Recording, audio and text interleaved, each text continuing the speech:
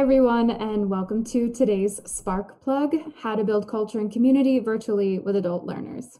My name is Victoria James. I'm the Director of Professional Learning at MindSpark Learning. I've left my email here on the screen. Please reach out if you have comments or questions.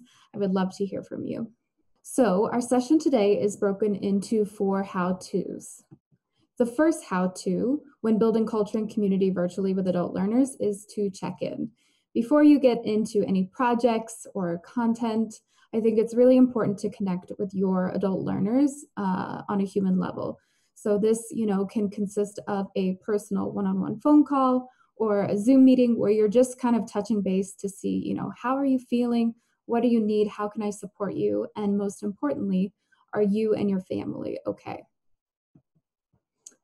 We all know that relationships are built on a foundation of trust, and when you take the time to check in, you are showing that you care. I think this is so important, especially now, because you want to get to continue to know your virtual adult learners, right, as the human beings that they are. In addition to getting to know them in a professional sense, make sure you take the time to get to know them and continue to get to know them personally as well. How-to number 2 is to offer support and space. This can consist of regular one-on-ones using the Zoom breakout room function. I did this recently with adult learners, and I created a breakout room for every single individual. And as the meeting host, I could hop in and out of those breakout rooms and just check in one-on-one. It really was a good experience because I got to just be in a private space with them, listen to how they were doing both professionally and personally, and made that space for them to support them. I think it really is important too to communicate with your adult learners how to contact you. We don't have that, personal in-person connection space anymore, be it the classroom or the office. So make sure you are very clear, what's the best way to get in touch with you, because maybe you checked in with them briefly on your way in, as you arrived to the office, passing by your desk. Now that has shifted, it's changed. We're virtual now, so make sure that you continue to offer support and space. A great example that I could cite for creating spaces is, create a personal Slack channel for your adult learners. Perhaps they can continue to work together, problem solve with one another, with or without you being present. An example of creating space and support for adult learners virtually is with the platform Jackbox games. I love these. I did this recently with my team and a few adult learners last week. We had a really good time, and I think it's important now to remember that you need to continue to create space to have fun, to bring joy to the work, and to, just cut loose every now and then, because things are very serious. People are feeling anxious and fearful, and playing games is a great way to continue to, build community with your adult learners. Another example is pinboard.com. This is a virtual bulletin board that teams can use to collaborate, to celebrate big and little wins. A friend of mine shared that she uses this with her team to celebrate the wins. She calls it a win board. And it's a space that's a bit more informal, and it's where people post encouraging messages and shout outs. And it's a really positive space to build culture and community virtually. How-to number 3 is to be intentional. I think with your communication and your messaging with your adult learners right now is really important. So, sharing, we will get through this.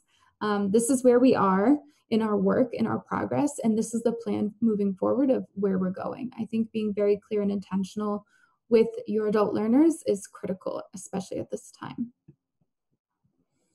A great quote that kind of summarizes the importance of being intentional is culture eats strategy for lunch.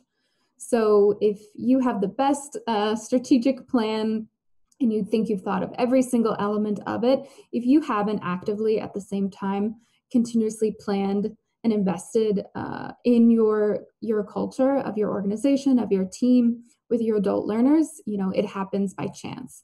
And you don't want to leave something that critically important up to chance. If you want to create a space that is virtual, that is, productive, supportive, and collaborative, I would intentionally, specifically say that to your adult learners. How-to number 4 is to reflect. We're all operating at 100 miles an hour right now. It can be really difficult and stressful and overwhelming, but I think it's critically important that we take the time, both individually and collectively, with our adult learners to reflect. You can ask your adult learners questions like, we're operating at a breakneck speed. What are we perhaps overlooking, or what are some of our blind spots? Same thing, whose voices may we be missing right now while we're operating at this speed. I've also, had my adult learners reflect on, some lighter prompts and topics. And, I've asked them to share the name of someone who's cared for them or who is currently caring for them. I've also asked them, to describe a time in their lives, where they felt that they were supported and that they had a really positive experience with their teams, as well as, who or what is helping you get through this. There have been some really organic, authentic, real conversations that have brought us closer together and helped us build culture and community as a team through reflection. So this quote, I think, is particularly powerful and, very simply asks folks, who do you want to be during this time? We've, looked back on our experiences in schools, and I asked my adult learners, what's one thing you miss that you took for granted previously that you'll never take for granted again? And that was a great way to get them to think back to more, positive, simple, happy times, and it brought us closer together. And coming to a close, this image I think is particularly powerful as well for as a tool for reflection, because it helps you as an individual and your adult learners as individuals kind of reflect on which zone they want to be in during this time. Do they want to be in the fear zone, the learning zone, or the growth zone? And if everybody, shares that, okay, I really want to try to spend the majority of my time with you all and on my own in the learning and growth zone, what are some ways in which I can do that? And how can we support each other to remain in those zones? I think it's also important to, share with your adult learners that it's okay if one day you find yourself in all three zones in the same hour. That's normal, right? We are here for each other. We want to support each other. And I think, using a tool like this for reflection can be powerful and impactful. That's all we have for you today. Again, my name is Victoria James. I've left my email here. Please don't hesitate to reach out. I would love to hear from you. And I've also included the link to MindSpark Learning's online toolkit, which features many more sparkPlug videos, spotlight trainings, as well as online virtual resources. Thank you so much. See you next time.